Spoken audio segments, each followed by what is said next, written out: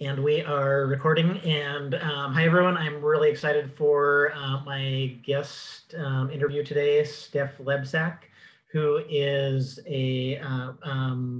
she's a speech language pathologist. She is a professor or teacher at a university. I'm not sure, like everyone has like a different long thing you're supposed to call them. So I'm not actually sure what your official title is, but I'm going to call you professor at a university, and also you're one of the co-organizers or on the board of the Joint World Congress for Stuttering and Cluttering, and I think I got most of that right.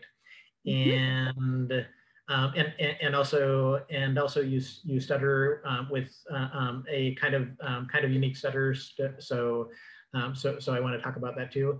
Can you give an introduction of yourself? Yeah, sure. Yep. So thank you for having me on. I'm honored to be on your show here. I am Steff Lebsack, as you said, and yes, I'm a professor at Baylor University for their online grad program. I've practiced as an SLP for 12 years. I live in Aurora, Colorado, United States. I have a husband, Kevin, and two kids, Mary and Carter, a 7-year-old and a 5-year-old.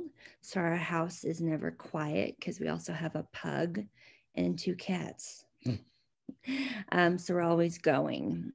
And I also have a new private practice, Lebsack Speech Therapy, that I do telehealth with. So when I'm not teaching or working on the new textbook that I'm writing, because I'm doing that too, I am doing private telepractice and or playing with children. So it's always a busy time, which is good. Cool. Cool. And can you talk about how you got into speech therapy? Absolutely, I can. I love this story. So I knew I wanted to be a speech pathologist at a pretty early age, and you'll have to excuse my voice. It's a little bit weak today, so I apologize. I got into speech pathology or I knew I wanted to at an early age. I have a brother who is a person who stutters, and he started stuttering, I believe, around the age of 6. And growing up, witnessing him stutter, I knew I wanted to help people like him and advocate for people like him. He never had speech therapy growing up. I don't think he ever wanted it, and he still has never had speech therapy. Even with me being a speech pathologist, I never practiced anything on him. I never forced it on him. He never wanted it. Cool beans, we were good with that. But I think seeing my parents, specifically our dad, in the way he reacted, he meant really well. I don't think he meant poorly from this, however, but mainly seeing the way our dad talked about it behind his back, and I witnessed some of that, the concern for his stuttering, and he's stuttering a lot more now, the frequency with which he was stuttering. Now I'm so passionate about stuttering that I kind of go into like a mama bear mode because of my brother. He's kind of my person. And so I think growing up with him, I'm so passionate about it, that before I started to stutter, I actually had someone who stutters tell me, Steff, you're too passionate about stuttering. And I thought, well, what's that supposed to mean? You stutter and I don't, what's that supposed to mean? But I think it's just because I go into this like defensive mama bear mode because of my brother, you know, that I need to advocate, you know, for that, you know. But that's why is because of him. He's like my person. And so his name is Jasper. He's a lovely person. And if you haven't met him yet, you will if you are around me, or you'll hear about him because I like to talk about him. So that's yeah. really cool. So you're pretty young when you decided you wanted to be a speech pathologist. And actually, I never heard about speech pathology until college. So I think in high school, like it wouldn't have like I wouldn't have ever connected the dots. Oh well, I can go and study and help people with this speech problem. So what was the thing? What was the thing that like connected and you realized, oh yeah, I want to study like this, but like going from I want to help people to I want to study speech pathology? That's a really good question. So I was a Girl Scout growing up, like brownies all the way up.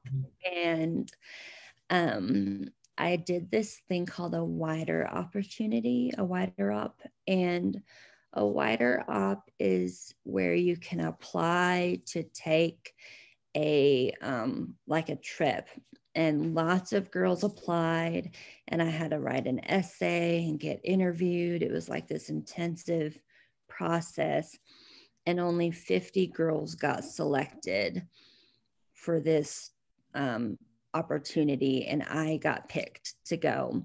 And the opportunity was called Careers in Therapy, and I was a sophomore in high school, and I got to go to Scranton, Pennsylvania, and I got to go to a university there and stay with a host family and go on this to Marywood College, to this university, and stay on campus in a dorm. And I got to do clinical rounds and observe. And I got to observe PT, OT, music therapy, speech therapy, etc. And so I got to see, even beyond stuttering, what speech pathologists do. And I got to see what kind of courses they have to take. And I got to see. And so for me, that really solidified. You know, in elementary school, I did learn that speech pathology exists because there were kids that got pulled out for speech therapy. You know, the speech therapist is here, all the speech kids need to go. So I knew that it existed and somebody helps with that. But it was that wider op trip that I really solidified my answer of yes, I want to do this. My dad was a physical therapist, and so he knew of speech therapy.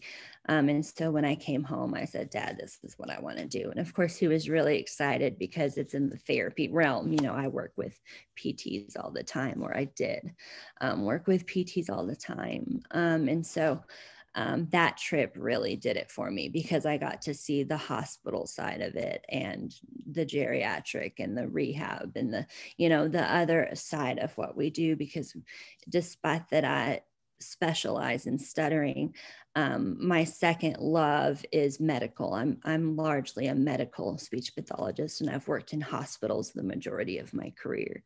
So yeah, so that was a really great trip and really taught me a lot. So what's a medical speech pathologist? I'm not familiar with that term. Yeah, so we work a lot with stroke patients, traumatic brain injury patients. A hospital speech pathologist works with swallowing disorders a lot. And a lot of people don't know that we do that, but we test swallowing, you know, just like your arms or your legs can weaken, your swallowing reflex can weaken. And people, you know, those are muscles too, and can weaken, and you can start aspirating or having, you know, liquid or foods go the wrong way. And we can do therapy to help strengthen that process. You know, and if people are aspirating or having liquids, you know, repetitively go the wrong way, you can get a specific kind of pneumonia called aspiration pneumonia. So that's something that we, of course, want to try to prevent, or, you know, but of course it's up to the patient, you know, not everybody who is, you know, and this is just one example because I've had dysphagia before. It's called dysphagia. That's what it's called when you have a swallowing difficulty. It's called dysphagia. I've had dysphagia from my breathing troubles, you know, so it's not just elderly people who get dysphagia or swallowing trouble, but you know, so in the hospital setting, we do a lot of swallowing evaluations at the bedside. We do a lot of cognitive evaluations. You know, I've even had, shoot, this is an interesting situation, but I've even had a crime scene, you know, I've had to do a cognitive evaluation on a crime scene, you know, someone is shot and all these happen and they're pleading insanity or something.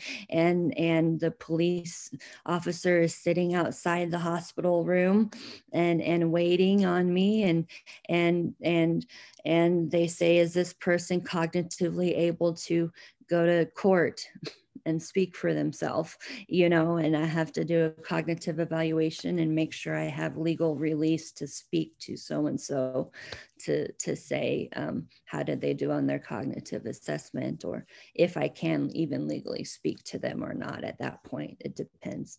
Yeah, so there's a lot, you know, traumatic brain injuries, you know, living in Colorado, it's ski season, you know, you see a lot of injuries and sometimes head injuries if people aren't wearing helmets, etc. So we work with that. We work with voice, you know, difficulties. We work with, you know, and then we work with little kids on their R's and S's, their pronunciation. You know, we do that too.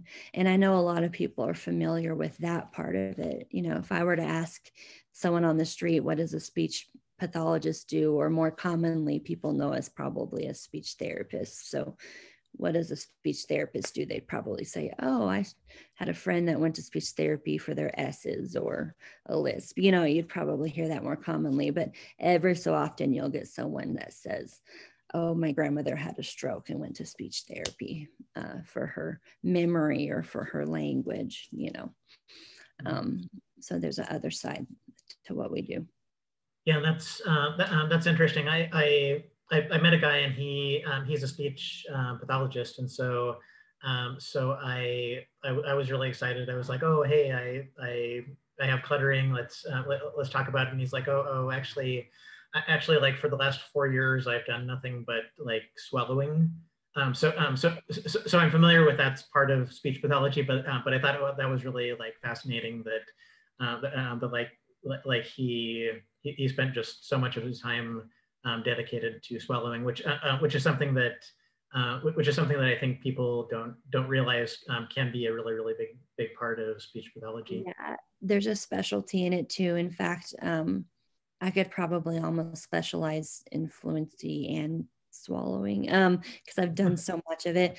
There's actually you can do swallow studies. These are one of my favorite things to do in the X-ray unit, radiology unit. You know, you gear up and you have a radiologist there and you feed them and you watch live time on the X-ray, you know, radiology machine, watch them swallow. It's one of my favorite things to do. And you read it to see where it goes, right, with the anatomy. You can also scope somebody up their nose and down to look. You put a camera up their nose and down and you feed them something and you watch where it goes, watch what they're doing. I love it. It's really fun. Yeah. And I have a kind of question with that. It's kind of a long question. Lots of my questions are so. Yeah. So the way I naturally say my L's is wrong because you know how you're supposed to you know how when you say L you're supposed to connect your tongue with the top of your so the way that I say my L's is without like actually connecting my tongue to the top of my mouth. Somebody said that there's a term for that. I'm not sure if you're familiar with that or if it's So basically like I'm saying L, but I'm saying it wrong. And so I'm wondering if swallowing is like that too. Like are there like there's probably like 5% of people that say their L's wrong, like I do, or like wrong in air quotes, like I do. And so I'm wondering, is it the same with swallowing? Like people can be swallowing wrong, or like wrong, and like through their whole life, and not really realizing that, oh well, everyone else swallows like a different way than you do. Yeah, so that's a really good question. So there are ways, just as you said, to physiologically, or with we call these the muscles of articulation. And so there is a way to place your tongue in the wrong place. And we call it, you approximate the sound, or you put your tongue in the wrong place, but it sounds correct. So like if you told me your tongue wasn't in the wrong place, I wouldn't have known that unless I was like looking at your mouth the whole time you're speaking this whole time. Because your L sounds fine when you're speaking, right? So I wouldn't have even noticed, because it sounds good, right? And so when you're swallowing, there are ways to still swallow something, but yes, do something improperly or approximate it, so to speak, right? For example, I'm one of those, so I'll use myself as an example. I'm what we call a tongue thruster. And so what that is, so there's stages of the swallow, right? There's 3 main stages, and within the first stage, we break it up into 2, and I'm going to spare you because it would take up some time for me to explain them. But basically, you put something in your mouth, you move it from front to back, okay? And then once you move it to the back of your tongue, then your swallow triggers. That starts the second stage, all right? And then once that swallow triggers, then it moves down, and it has to clear down into your, it goes into your, oh my gosh, my words this morning. So we have this sphincter called your upper esophageal sphincter, and it goes into your third phase, which is your esophagus. Okay. You don't want to go into your trachea and your windpipe. That's the wrong way. Yes, there's a right way and a wrong way. Okay.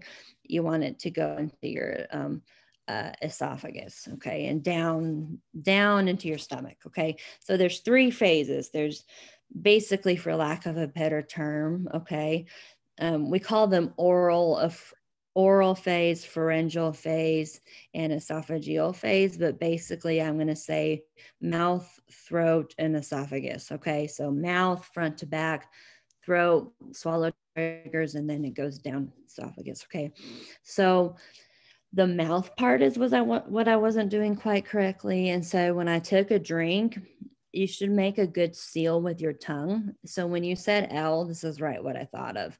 My tongue wasn't going to the top of the mouth and creating a good seal with what I had in there, right? Because you have to gather like the food, and we call it a bolus, but you gather it together. And you have to get it kind of gathered together to swallow. Because if it was everywhere, then it would be quite messy and getting everywhere and falling out and all kinds of stuff. And it would be kind of hard to swallow if it were up here in your mouth, right? Like if it's anterior and in the front of your mouth, then you can't quite swallow it towards the back either, right? If you're just kind of thinking about it. And so you have to gather it into kind of a little, lack of a better term, ball or, thing. And you gather it together and you kind of make a seal to the top of your palate here. And you do that with your tongue and kind of put it on the top. And then you swallow it back. Okay. Well, I wasn't doing that quite right. And I have what's called a tongue thrust. So when I wasn't swallowing correctly, so to speak, I was bringing my tongue forward. And so when I went to collect that bolus or collect my food like this, I went to swallow and my tongue went like that forward. And so I was constantly stabbing myself. Like when I had chips and salsa with friends, I would constantly stab myself in the palate with a piece of chip because like my tongue would go forward. So I was like, it would bleed. Like it was not fun.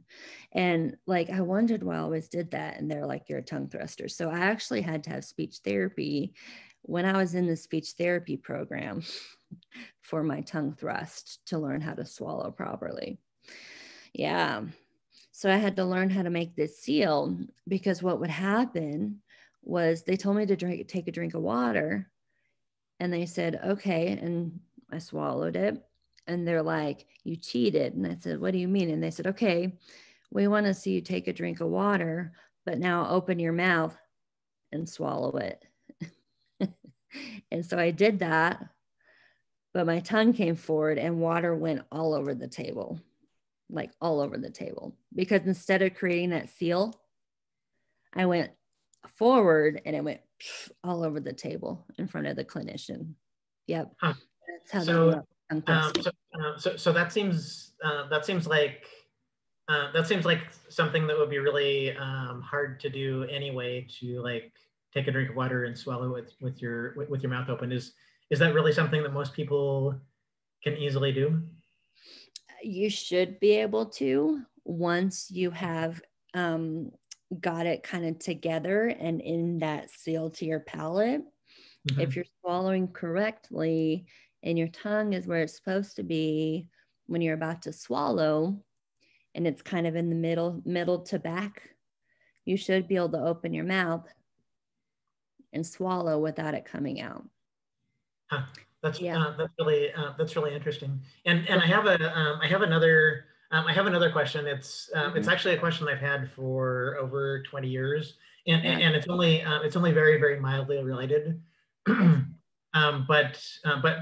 you're probably the first person that has a chance of actually being able to answer this. Okay. So a friend of mine back when we were all teenagers, just doing like goofy stuff. He had this like ability, young boys are always like trying to like out like gross each other or gross at each other. So his ability was that he could like kind of halfway swallow a piece of spaghetti, and then and then have it like come out his nose, and then he would kind of like go back and forth. And so many people said to him, hey, that's really bad. You're gonna like permanently injure yourself. And so my question is, were they right? Like, is that actually bad for you, or? So no, I mean, what he was doing, I can tell you what he was doing. And no, I mean, I've passed a camera scope up and down. So what happens is, and the way our anatomy works is you have this flap back here. So, okay, you know, when a cartoon yells, okay, a cartoon character, and he goes, and there's that little hangy down thing where he's going, do you know what I'm talking about? Yeah. That's called the uvula, okay? And that uvula is connected way back here, right? The part that it's connected to is called the soft palate. And that soft palate, like this roof of your mouth is all connected, okay? And that's what separates like our oral cavity from our nasal cavity, okay? If we took this out, then we would have just this huge space, okay? That's why kids that have like cleft palates have just this huge hole and they're super hypernasal. Have you ever met a kid with a cleft palate? I don't. Well, I've seen some kids, but like I know a lot of people. I know a lot of adults who had cleft palates, but then got surgery. Or have you heard them speak maybe, and it's a little nasally, maybe? even after surgery, a little nasally. That's why. So this part, if you were to follow your finger, you'll probably make yourself gag. But if you were to follow your finger, it connects all the way back, right? And it gets softer. It does. It's hard here. I call it the hard palate. And there's some ridges, okay? And then you go back and it gets softer. Okay, that's the soft palate or the velum. Mm-hmm. And you have that hanging down thing called the uvula. Okay, so that's the area I'm talking about. That soft palate, its job when we swallow is to move up and cover the space that's back here Mm-hmm. and block the space between, I almost said nasopharynx, but block the space basically between your nasal cavity and your oropharyngeal or mouth and throat cavities. Okay. So when you're swallowing, when that happens, is remember I told you put something in your mouth that moves from the front to the back, and then your swallow triggers. When your swallow triggers, that's when that happens. Okay. So what he was doing, he wasn't really swallowing it. He wasn't swallowing at all. He was just sitting there and he was sticking it up and through because his velum or soft palate wasn't up blocking it. Mm-hmm. He was just sticking it through. He wasn't really hurting anything. It probably was just uncomfortable for him and looked kind of cool or gross or whatever, right? Because I can pass a camera through there pretty safely. It's just uncomfortable, right? And for some people, it might hurt. Like if you have sinus issues, it's going to kind of feel a feeling of pain. And if it's kind of narrow, it might feel like it hurts a little bit. But that's what he was doing because his soft palate hadn't lifted. Have Mm-hmm. you ever been drinking like soda pop or something and you're drinking it and you're hanging out with friends and you laugh at something funny and soda pop comes out of your nose? Have you ever had that happen? Yeah, I think like once when I was really really young. It's because you didn't let your soft palate coordinate. It was still down. You didn't complete the swallow process. You laughed and it came out of your nose because it incoordinated. You're like, the ha ha ha, ha because it was opened and it burns, doesn't it? It doesn't feel good. Yeah, it doesn't feel good when that happens because you didn't let your soft palate coordinate and come up to protect your nasal cavity so that stuff doesn't come out. Right? People who have had their uvula removed for different reasons. Mm-hmm. All right. When you look in a textbook, that uvula, the thing when they yell, in a textbook, it says the function of the uvula is to raise and lower the uvula. Well, I beg to differ because patients I have had it removed for different reasons, they have coffee come out their nose every so often. So it does have a function, in my opinion, in raising that soft palate. It contributes because patients have incoordination and have stuff come out their nose. See, now you know some about swallowing. Yeah, and that's really interesting. That's really cool that you were able to answer one of my long-standing questions that and yeah, it's actually longer than 20. It's actually longer than 20 years ago. Might be like almost 30 years ago that I've had that. Absolutely, no problem. That question, so that's pretty cool. No problem. So I want to go forward in time to when you started stuttering. Can you talk about that? I can, yeah. So I was 37. I'm 37 now. I have lung disease and it's a degenerative process. My diaphragm is almost paralyzed, hence my voice quality. And so over time it's gotten worse. And it's something that I I was a 27-week preemie, and I was born in the 80s, pre-surfactant, which is something that they are able to give premature babies now to help their lungs develop. So babies born now as premature as I was, they won't go through this. But I have a condition called bronchopulmonary dysplasia that I've had since I was a baby, that I've always had, but you could almost say it was in remission, I guess, for some time. And they're finding in some cases that it comes back in adulthood, almost like COPD, but it's different.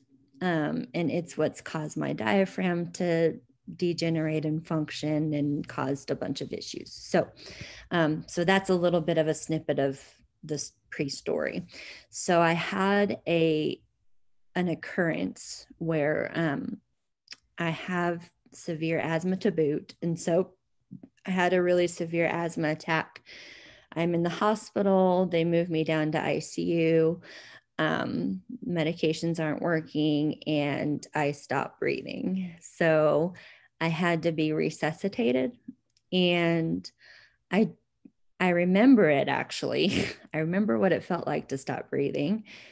It was insane. But I don't know how long it took them to resuscitate me. I don't know that answer. And I don't know how long I went without oxygen to my brain, but all I know is I woke up on a ventilator like 2 days later. So in the ICU. And so at some point, like, they resuscitated me and put me on a ventilator. I knew they were going to put me on a ventilator because I remember them telling me they were going to do it. But I just knew there was a bunch of people in the room, this guy on top of me, they're bagging me. And then I woke up on a vent. Anyways, so that was just this major traumatic experience. And I lost oxygen to my brain, and I woke up brain injured, basically. I woke up legally blind. I woke up with the short-term memory of about an hour to 2 hours. So like, I would see somebody and they would tell me something and I would forget it pretty quickly. I was teaching 2 sections of my class, and both of my sections had to be handed over to other faculty. Because of it, I was constantly forgetting where I was and why I was there, and it was insane. I started having seizures, and then I started to stutter. So it was a neurogenic stutter caused by the brain injury. Sorry, that was a long story. Oh no, that's interesting background, and you, I listened to part of your podcast with Daniela Rossi, and your stuttering was much more pronounced there than here. So can you kind of talk can you kind of talk about that too? Yeah. So I did that podcast. It's called Changing the Status Quo is the episode. And I was on it with Jean-Francois Leblanc from Quebec, Canada. He's also on the organizing team of the JWCSC, or the Joint World Congress of Stuttering and Cluttering. Yes, you said it perfectly. It's got a long name. And that was our first media contact for the Congress. And I was still in the hospital when I did that podcast. They were like, let's reschedule. And I said, no, I'm too stubborn. I'm in the hospital a lot, and I work from the hospital a lot. I've taught my graduate class probably more than 20 times from a hospital bed on Zoom with oxygen and machines and stuff. I just keep going. I'm too stubborn to stop. And I was probably 3 or 4 days off the vent when I did that recording. And so it was very, very prominent then. Very prominent then. As I have rehabilitated and improved, my cognitive deficits are very, very mild now. I haven't had a seizure in quite some time. My vision is much improved. I still don't have any, well, I have peripheral vision, it's improving, but it's not fully back. I can see colors now. Like, I'm not legally blind. I still have to wear 2 different pairs of glasses, but I have been cleared to start to, like, I'm starting this driving program, and like things are happening. And so with that recovery, I found that the stuttering prominence has also significantly decreased. And so I stutter when I'm very tired, and I stutter when I'm very, very anxious. So if my brain gets overstimulated, like, for example, multitasking is very hard for me now. Like, I can't read and comprehend something while my kids are saying, "Mommy, can you do this?" And "Mommy, this, that, the other." I'll say, "Can you guys wait just a minute?" Like, I'll forget everything I just read, and I'll lose my spot. And what was I just doing? It's a whole new world. Like, I used to be able to keep everything right here in my head, and now I can't. And so when my brain gets overstimulated, I get a headache, I get nauseous, and I stutter. And so it's really interesting. And so I've seen a decrease in the prominence over time, since July. July 4th was the day I got off the vent. And so since then, I've seen it decrease over time. Yeah. So. And that's interesting. And I'm wondering what your like initial reaction was to that you that you were stuttering, because most pretty much everyone that I know with stuttering, like even people that now have come to terms with it, and like they went through a phase where they were just very, very frustrated, angry, like just a lot of emotions about, hey, well, why is this happening to me? And I think that you're in kind of a unique position, because you've always been an advocate for stuttering. You mentioned before that you were even going to stuttering groups before, and I want to talk about that a little bit later. But before your injury. So I'm wondering if you woke up and you were like, oh, cool, I can stutter now, or if you felt a lot of that same frustration, like, oh, well, how come I can't pronounce stuff that I want? How come I can't say the stuff that I want to say? So I think you have you probably have just a really, really interesting, like, unique perspective on just all the emotions that you were probably feeling when you realized, oh, hey, my speech is a little bit messed up too. It was really, really interesting, because even within a week of being a person who stutters, I had somebody say they thought it was fake. I got interrupted quite a lot. And actually, my opinion on that formed very quickly, that I don't mind getting interrupted. And the reason why, in my view on that, is very different. When my stuttering was more prominent, when I blocked really hard, it was physically very painful for me from a lung standpoint.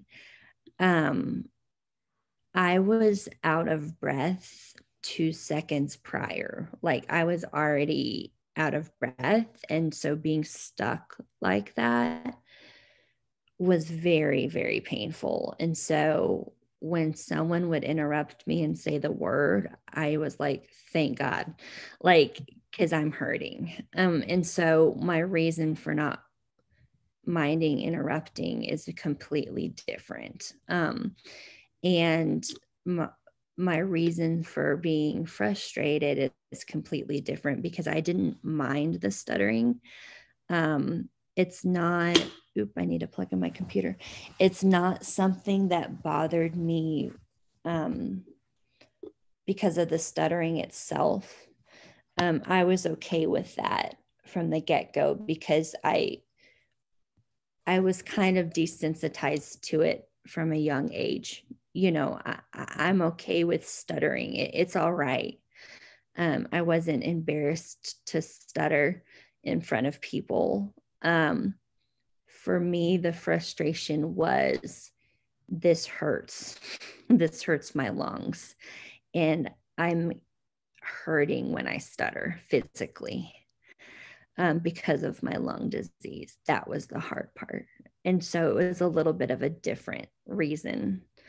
And so I went silent for a little while because of not because, so like when you talk about avoidance behaviors and covert stuttering, my reason was not shame or fear. My reason was pain, physical pain because of lung disease with stuttering. My avoidance was a completely different reason. Yeah. That's interesting. So have you met other people? Have you met other people who stutter who also who also have it's kind of physically hard for them to speak, and so they also don't mind being interrupted? Because that's something that I didn't expect to hear today, is that someone with stuttering likes being interrupted. Yeah, I haven't. And I'd love to. Surely there's somebody out there that it hurts to block because of maybe someone who has COPD that feels that way, or maybe someone, but literally it's a chapter to add to the covert section of a textbook, because it's another option for avoidance, and I didn't know it until I experienced it. And I didn't mind getting interrupted because it was a relief, because I could stop trying because it hurt to try, like pretty badly. And that's interesting. So with me, I didn't realize that there were problems with my speech until I was in my like mid to late 20s. And so back when my speech was really bad, I or it was more that I didn't really talk. I think I had like a lot of the same stuff. Speech wasn't actually like physically painful for me, but I remember it just being a really painful experience. But that was in a time when I didn't have any vocabulary or understanding. So I just have like I can't really describe it now. It's just when you were describing that, it just gave me a kind of like flashback to the past of me like me like kind of trying to talk, but there was something wrong, but I didn't even know there was something wrong. So anyway, I'm probably not making any sense at all. No, that makes sense. But what you're saying is really interesting. Yeah, thank you for sharing that. That makes sense. I'm following. Oh, and could since you mentioned that you that you teach about stuttering stuttering versus cluttering, and then one of the things that you told me is that some students are kind of some speech pathology students are kind of really nervous about, oh well, how can I know if it's stuttering versus how can I know if it's cluttering? I think you called it differential diagnosis. Can you talk about that? And then for someone that doesn't really know much about stuttering or cluttering, can you describe describe what both of them are and what's different and what's the same? I can, absolutely. Yeah. So um, students oftentimes look at stuttering and cluttering and think, what's the difference? There can be repetitions associated with both. There can be, you know, rate of speech changes associated with both. And stuttering and cluttering is something even myself, when I finished my grad class, that I thought, can I tell the difference? You know, and I actually do show video examples of somebody who clutters and multiple of people who stutters to show the difference, and they can see and say, okay, you know, because once you see something, it really, really helps somebody to see the difference, but also hear somebody speak about their experiences of stuttering versus cluttering and the difference there. But there are some parallels as well with the experience. And so with differential diagnosis with stuttering and cluttering, what I really teach students is that cluttering should really be at the root of it, should really be classified as like a language entity versus and again, this, we're still calling it this is what we still use the term or the classification as. I don't like it per se, but we still call it a fluency, right? Stuttering and cluttering goes under the category of fluency. My class that I teach is still called fluency disorders. I don't like that. I refer to it as stuttering and cluttering. That's what I call it. I say I teach the stuttering and cluttering class at Baylor. I don't call it fluency disorders because I don't like it.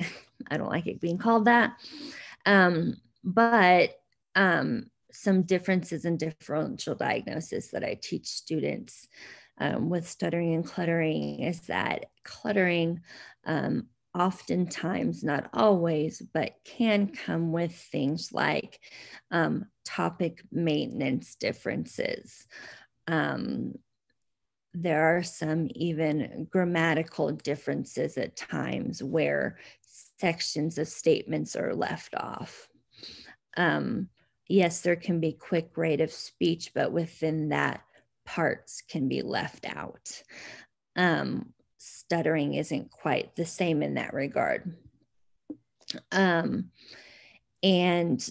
so we see some language differences in cluttering that we don't see in stuttering. And that's where the biggest difference lies, is that, and where you get your differential diagnosis mainly is those linguistic differences.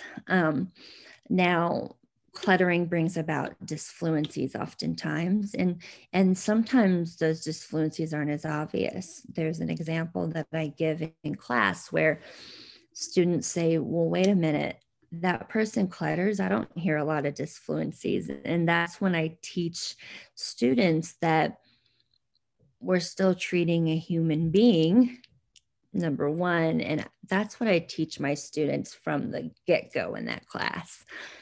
I tell my students, this is a human being sitting in front of you, not a piece of paper that you read. Subject is a 35-year-old male, that, right? Like, and that's what students get in their mind, is that, okay, this person no, no, no. The piece of paper isn't the person. The person is who's sitting in front of you, right? That's what we have to get straight very first off. Okay. Don't be intimidated by the person sitting in front of you because they're just like a person, just like you are. All right. Get on their level. Okay. I teach my students that the people they're serving is their equal, right? My students are my equal. The people I serve are my equal, no matter what. And so that really helps them to feel better going into differential diagnosis from the get-go, I think, because they're just talking to a person, right? Like if they look at this piece of paper and read this case history about somebody, they're already starting to get intimidated. And I'm like, yeah, look at that piece of paper, but wait till you talk to the person first, right? Like talk to the person first and see what they have to say about their life. Don't just rely on this piece of paper and think you can diagnose them, right? Talk to the person first. Anyways, but the language, going back to your question, the language is the big thing because we don't see that now. Language entities can happen with stuttering, but they aren't directly related like they are with cluttering. So that's the biggest difference in differential diagnosis. And sometimes there are people who stutter and clutter. And also, we are seeing new disfluencies in children, and this is taking a step further with autism, right? We're looking at children with autism who have disfluencies that don't exactly, look like stuttering, and they don't quite look like cluttering. And I have students that come to me in their practicums and they say, well, what do I label it as? And my answer to those students are, does the label really matter? Call it what you call it, and then treat what you're treating. What is the person's goals? Okay, cool, go with it. Right? Like that's what I tell them. It doesn't really matter. Yeah, anyways, I could soapbox that all day. But if that helps answer your question, there are some differences between stuttering and cluttering that, as a clinician, if we are taxed with differential diagnosis, that we know between stuttering and cluttering, that can help us out. And it doesn't mean that a person who clutters is going to show all of those things either, or a person who stutters is going to show all of those things. But and it's not just those things either. We look at so much else. I mean, it's all individualized, and we look at emotions, we look at all these other things, right? When we diagnose, we have to do a very thorough evaluation, but there are certain things we know about cluttering, or certain things we know about stuttering that can set them apart from each other a little bit. That's really interesting. And then especially from my perspective, because I'm really fascinated with stuttering. I just think it's really, really fascinating to learn about. But then like my experience, I don't have the same experience as someone who stutters at all, and so so it's more like when I'm learning about stuttering, it's more like when I talk to a friend who's really excited about cars, like it's a really cool concept, but I'm not really a car person at all, and so it's really, really interesting to learn about the process of them being really into cars, but it's something that I just personally don't relate to, and so that's kind of like my experience is that like I'm over here, and then the folks with stuttering is over here, and so it's really interesting to hear from your perspective where and then your students' perspective where like we're all kind of indistinguishable until you can figure out what to really look for. Yeah. And I think too that if, in talking to you, like if you were to talk to somebody who's a new clinician or a graduate student clinician, I think that they would quickly realize that you don't stutter, just, you know what I mean? Like in Mhm. your experiences, when you share with them. And so I think that's why I also say talk to the person, because that also helps with differential diagnosis so much that, beyond the overt characteristics of what's happening with speech, right? Like Mhm. beyond, because, yes, you can hear phrase repetitions, and yes, you can hear, different types of repetitions, but like you just said, your experience is so much different from stuttering. And I think if you were to describe your experience to a clinician, then they would probably quickly realize, okay, yeah, your experience isn't like stuttering. Your experience is more like, right? And so it's so much beyond data. Like, and I teach that too, that like, I think, a lot of clinicians get really, really hung up on data. Like I could take a sample of your speech, for example, and I could count and I could tally and I could say, okay, you had this many this and this many this and this many this. But what does that do? What does that tell me about your life? What does that tell me about what you want to accomplish? Right? Nothing.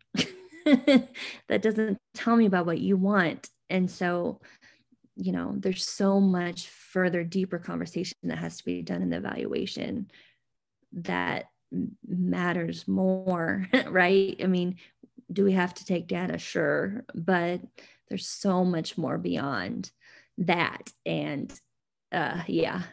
Oh my gosh, I could get on a soapbox. But yeah, I mean, so I think, differential diagnosis isn't just, you know, speech patterns and what's going on with that. It's so much more. So much more. Yeah. Yeah, you Yeah, make a good point.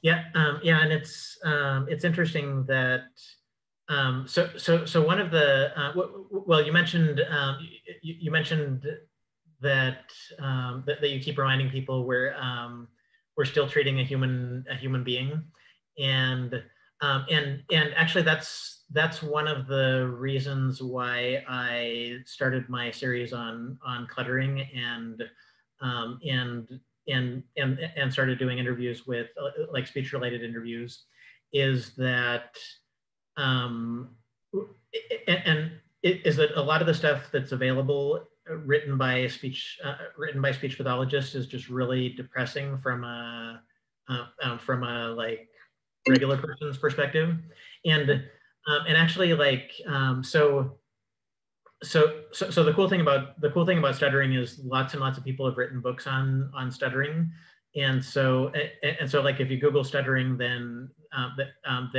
you get a lot of like real people that have written books. But if you Google cluttering, and actually Rutger Wilhelm's book that he just published a few months ago is the first like actual like book about cluttering that's kind of not depressing. Like there are lots of really good books on cluttering, but well, not lots, like three or four, but but they're all written from a very like clinical perspective, and then from someone that from the perspective of like someone like me, and I just kind of like slogged through all the emotions. Like I read Dessa Weiss's book on cluttering, and he wrote a lot of really accurate stuff, but it was really hard to stomach, and and still like well, I think in the last month there were two times when I like read something and it just like hit me so hard, that just kind of the clinical like disjointed nature of it, that that I said, oh well, this is kind of depressing. I need to take a couple days break from thinking about this. So anyway, it's I'm probably being a little bit over dramatic now, but No, not at all. But it's just really really cool that like your approach and your approach and like kind of a kinder, gentler approach than a well than that you're describing. So how did you come up with that? Like how did you develop that? Because I'm pretty sure at one point you were kind of part of this cold hard technically accurate system that and then you became like, oh well, hey, these are people too. So what was kind of the process with you in realizing that and being so passionate about the human element of stuttering and cluttering? Yeah, that's a really good question. So when I first got out of graduate school, I'll be honest, I was really into data because my graduate coursework, while it was very, very strong, it was also really into data. And so that's what I did. But my first person who stutters that I served was an adult who I'll never forget this man. And he had been through the ringer with therapy. He was in his 40s, he had children and a wife, and he was trying to go back to college because he wanted to do something different with his life. And he came into my clinic, and I had just got my C's, which is the certificate of clinical competence. I just got fully certified. Like I was like 25 and fresh off the press, like just just certified and ready to go by myself. And here walks this guy who stutters pretty prominently, and he comes in for the eval, very pleasant man, but I'll never forget, he says, I've done delayed auditory feedback. I've traveled to other states for very expensive intensive programs. He says, I've done this, I've done that, he names all these things. He knows all the strategies by name. He knows everything. And he says, what's going to make you different? And I'm brand new. And I thought, oh, holy bleep, bleep, bleep, is what I thought in my head. And I told him, I said, well, you know what's going to make me different? I said, I just got my certification about 2 weeks ago. I said, so I don't have years of experience to offer you. I said, but what I have to offer you is a fresh mind. I'm new on the research, and I'm going to put so much work into you and learning you and what you want and what you need. That's what I can offer you. And we'll learn together. That's what'll make me different. And I ended up having him on caseload for a year, and he's one of the best experiences I've ever had. I'll never forget him. And we did great together. And I guess he liked my answer because it was honest. And that's when I started learning from him that it wasn't just data. And then even going further, I started learning, wow, everybody has different opinions on this stuff, because the next person had a different experience from him. And he really hated the phone and the radio and all this stuff. And the next person didn't really mind the phone, right? And so, and what helped my first guy didn't really help this other guy, right? And so I started to learn, wow, and terms I used with this guy, this other guy didn't like so much. And he taught me that. But really, I don't feel like I could effectively treat people who stutter and I'll even venture to say clutter, but I've only treated one, until I started to immerse myself in the community and listen, and really, really listen and appreciate their stories and their experiences, and humbly attempt to put myself in their shoes, knowing that I could times their experiences by 100 and still not know what it's like, right? So learn to have a little bit of a humbling respect for what they've gone through. But then also learning that, and this is kind of my quote that I use in my students, and it's kind of the idea around the textbook I'm writing. And I'm writing a stuttering textbook, and I have a co-author too. It's pretty cool. What does a sick person who's getting sicker do? Write a textbook, because that's a good idea. So much work, but it's worth it. I always say it's your stutter, not mine. And I always say it's their stutter, not yours, even if the clinician stutters, because everybody has a different story. And so even though I now stutter, I don't even claim to know what it's like to grow up as a person who stutters. And my story is not even close to the person sitting in front of me. I can share what I've experienced since July, but that's what I can offer to them, and they can take it or leave it, or like my story or not. But it doesn't matter what I think about stuttering. It doesn't matter if I like this treatment method or not.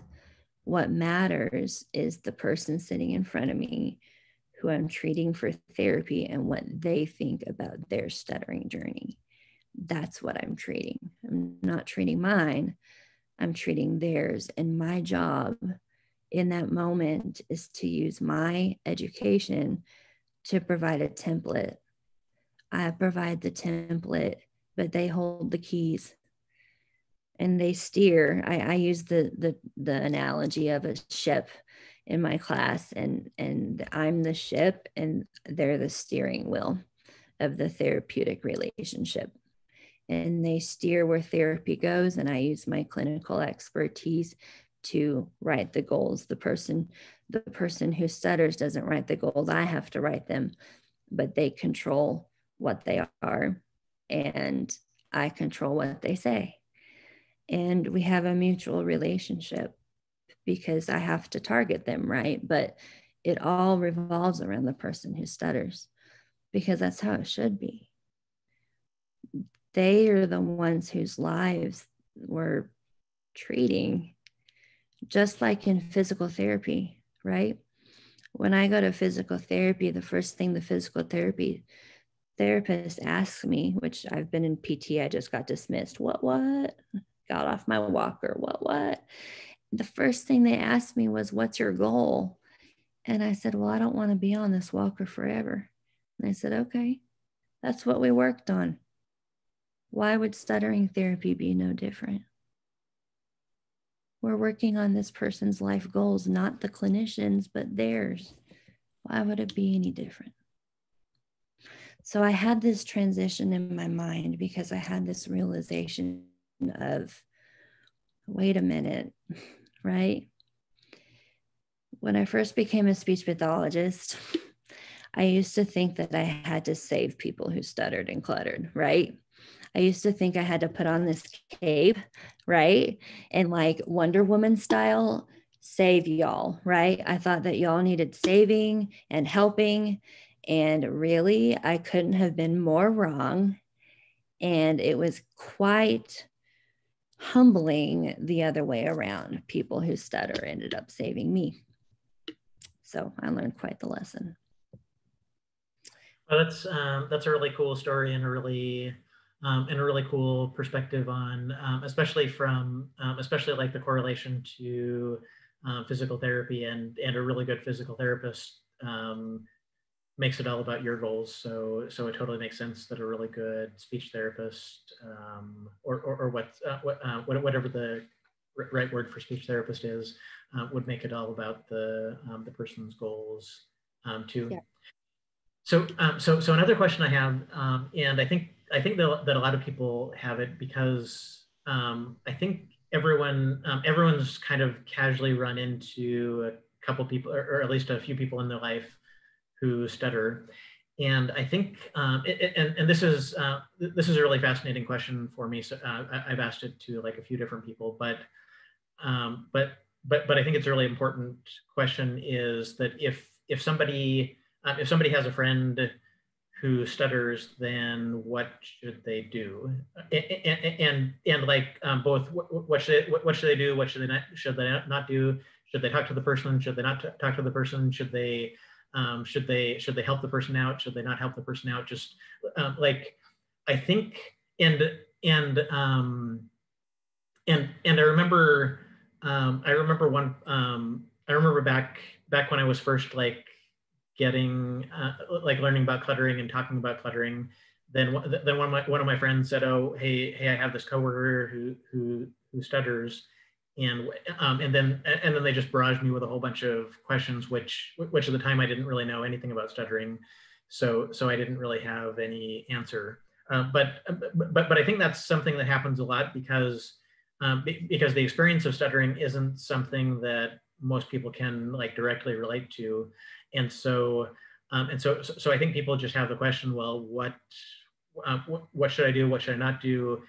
I can see, I can hear that this person's like going through whatever they're going through, and I don't really know what to do. So what should I do? That's a really good question. And as a friend, that just shows that you really, really care. And so that's very, very much appreciated. Very, very much appreciated. And really, there are some, generalized listener tips that you can find online. Don't interrupt, don't, but every person who stutters is different. It's so individualized that the best thing to do is just ask the person who stutters. And especially if you're their friend, you can ask them, what do you prefer? Some people who stutter don't like the word fluency. Some people who stutter don't even like the word stutter. That's less common, but it does exist. And so really, as a friend, you can ask, hey, does it really, really bother you to get interrupted? And a lot of people who stutter don't like getting interrupted. In fact, that's a general listener tip that we use to educate the general public, is don't interrupt someone who stutters. Let them finish what they want to say, right? Some people who stutter may not mind if a friend interrupts them, right? Or they may really mind if a friend interrupts them, right? And so the best thing to do is ask the person who stutters specifically things they like and things they don't like. Just like would ask anybody else. And I think that's something that people are really like, they don't really know how to do that. What's the way, what's the way to ask someone, like probably in a big group isn't the right way. And No.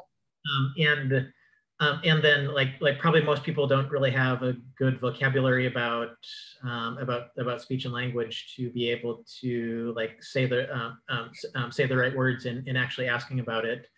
And I know like when people have asked me about cluttering, they just usually use like weird language that like if I had like sensitivities about stuff like that, I might get really, really mad when they tried to ask. But then but anyway, like if you have what's the way to initiate that, and how would you maybe you could like role play a little bit about like um, how to be a friend, like talking to someone with stuttering the first time. Yeah, that's a really good thing. So generally I would say, of course, I always let somebody finish what they're going to say, but definitely approach this situation one-on-one. Don't do it in a group, because that definitely could be embarrassing or make the person feel bad. But I would definitely say something like, hey, can I talk to you about something? And if you have a good relationship with that person to where you guys can just talk about things, I would just say something along the lines of, hey, I just want to make sure that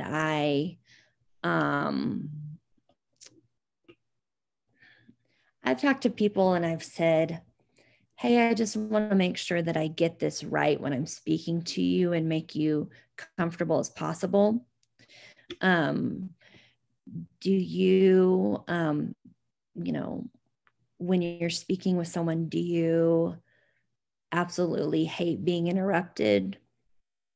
Is that something you don't like? Okay. So just kind of, or you could even introduce the situation to say, hey, I have some questions about when you're communicating with somebody, or when we are communicating. You could say, I have some questions about when we're communicating. Do you mind? I want to make sure that I'm on the right track. And would you recommend not using the word stutter or stuttering, or would it sometimes be awkward if someone said, hey, I noticed that you stutter, or I noticed that you have a stuttering problem, or like there's probably like lots and lots of different phrases that go through people's heads, and they don't really know what. You can, I would do it one-on-one, and you can use the word, but then you could say, would it bother you if I asked you some questions about your stuttering? You could introduce it like that. Would it bother you if I ask you some questions about your stuttering? Do you mind? And the person may say, yeah, it would bother me, or no, now's not a good time, or sure, I don't mind, right? And if they don't mind, then one of the first questions is, does, is it okay if I even use the word stuttering, right? Like, do you prefer a different word? Do you like that word, right? And that's something that I teach my students, is that some, words can be triggering for people. And, even when we work with young children, I usually let the child name their own stuttering. If their parent hasn't already named it stuttering for them, I say, that stuff, if they're able to tell me what their speech is doing and they're comfortable talking about that, I'll say, what do you want to call it? But anyways, you could say, do you mind if I ask you some questions about it? And if they do mind, then say, okay, and if they don't mind, then, you could say, do you prefer it to be called something else? What do you like to call it? And if they say stuttering's okay, then you could say, okay, then, and then you can ask some questions like, does it bother you when people interrupt you? Would you rather be able to finish what you want to say? Like my best friend stutters, for example, from college. And that's one of the first questions I asked him. We were one-on-one, and I said, hey, do you mind if I ask you a few questions about your stuttering? And he said, no, I don't mind. And I said, okay. And I said, so-and-so, I said, when we're out to a restaurant and when we're out and stuff, do you want me to ever help you when you're communicating and in a block and such, or do you want me to let you finish? And he said, I want you to let me finish. And I said, okay. And that was my question, is because I didn't know if he would feel relief if I ever helped him finish, or if he would feel embarrassment if I ever helped him finish. Every so often you'll meet somebody who feels relief when their friend helps them finish. But he wanted to be able to finish. So every time we're out, he initiates and says, table for 4, the name is this, and he does it all himself. It doesn't bother me any. I mean, in fact, I don't even notice his stutter anymore because I've been friends with him for years, and it doesn't, but those are things that those are questions I asked from the get-go because I wanted to know his preferences, and I wanted to make sure that I did not step on his toes or hurt his feelings or things like that.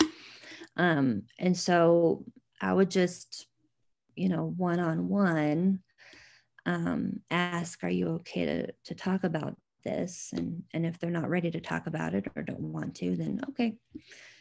But if they are, then you can ask some questions just to make communication more comfortable for them too, and for you, but also they may really appreciate you asking those questions. I know my friend did, because he was like, hey, thanks for just not assuming like everybody else does. I was like, hey, no problem. Yeah. That's really cool, and that's a really good example of a, like an example of conversation, your real conversation with your friend. So Mm-hmm. so another question. This might be my last question, but you mentioned that you went to stuttering groups. Like stuttering support groups even before you started stuttering, and you mentioned like some connection with lung support groups.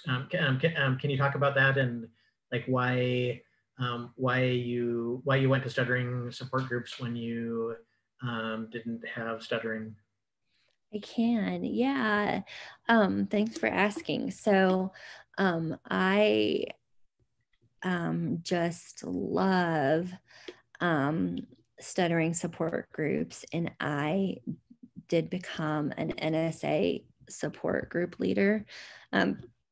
My support group is on hold right now for medical reasons, and I hope to get it back and going at some point. But I really, really felt like, or feel like, I found myself through stuttering support groups, even though I didn't stutter. And that may sound odd, but when I first was diagnosed with this lung disease and this condition, I tried to join lung support groups. And first off, everybody was older than me, and I'm okay with that. I don't have issues with that. Some of them were like double my age, and that's okay. That's cool. I love, I've worked a lot of geriatric, settings. I'm cool with that. I love that age population, and that's okay. The problem I had was when I joined these support groups, the questions I was getting was, what are your pulmonary numbers? And I would tell them, and oftentimes, even when I was first diagnosed, my numbers were worse than theirs. And so I was getting a lot of feedback like, oh, I feel so sorry for you, or, oh, do you have young children? I feel so bad for you. And it was the most morbid feeling I've ever had. And I was just diagnosed, so I was scared, and it was not a good feeling. I didn't want to join a support group to talk about how fast I'm dying, or to talk about how sorry people feel for me because I have a family, and I was in my early 30s then, and I had a, career, I had all these things to do, and people were like, I'm so sorry, never smoked, all these things. And I didn't want people to tell me, I feel sorry for you. I wanted people to tell me, you can do this, you can live your life, you can, it's going to be okay. And that's not what I was getting. I was getting, what are your numbers? Well, that sucks, basically, and so I quit very quickly. Like, I did not last I lasted like 3 days. It was this online support group. And I was left very kind of traumatized from that experience. I'm sure they meant well, but that didn't work out very well. And I actually found myself in stuttering support groups. Stuttering support groups taught me how to live, and I didn't stutter then. And it's interesting because I was accepted. I was, I had people tell me, you're one of us. And it was so, so honoring because I was taught how to keep going. Nobody asked me my pulmonary numbers at all. Nobody said, I feel sorry for you. Nobody wanted to talk about how fast I was dying. Nobody wanted to talk about what stage I was in of this progression. I got none of that. And what was even better is they accepted me despite that I didn't stutter. And it was the most beautiful thing. I don't claim to know what it's like to grow up stuttering. I don't. But I will say that people who stutter understand me and they get me, and I can confide in people who stutter. Pretty much all or most of my best friends stutter. Y'all, they understand me. And there's something to say about the parallels with stuttering and lung disease. I'll say, and again, I don't claim to know what it's like to grow up to stutter, but when it is something that is supposed to come automatic, like speaking, that is affected, versus something that is supposed to come automatic, like breathing, that is affected, there are some commonalities there. And when we speak to each other, we have some things in common that we talk about. And it's really interesting. And we've connected in ways that are really beautiful. And yeah, the stuttering community literally has saved me. So it's pretty cool. Well, that's a really cool story, and I've never been to a stuttering support group, but the way you're describing it makes it sound like just really cool, welcoming, and inviting. So that's awesome. Yeah, it's pretty neat. So I think we're about out of time, but I wanted to thank you so much for being on here. Before we wrap up, is there anything else that you wanted to talk about that we didn't cover? Not really. No, this was an honor, and I'm just so thankful to be interviewed and be on your show. This was really great. Cool, and thank you so much for everything that you've talked about. It's been really fascinating, and we covered a whole bunch of different topics topics that are all just very interesting to me. So so it's just really cool that and just great listening to you, and thanks for basically teaching me all of the just interesting things about pretty much everything that we've talked about. So thank you so much. You're welcome. Anytime.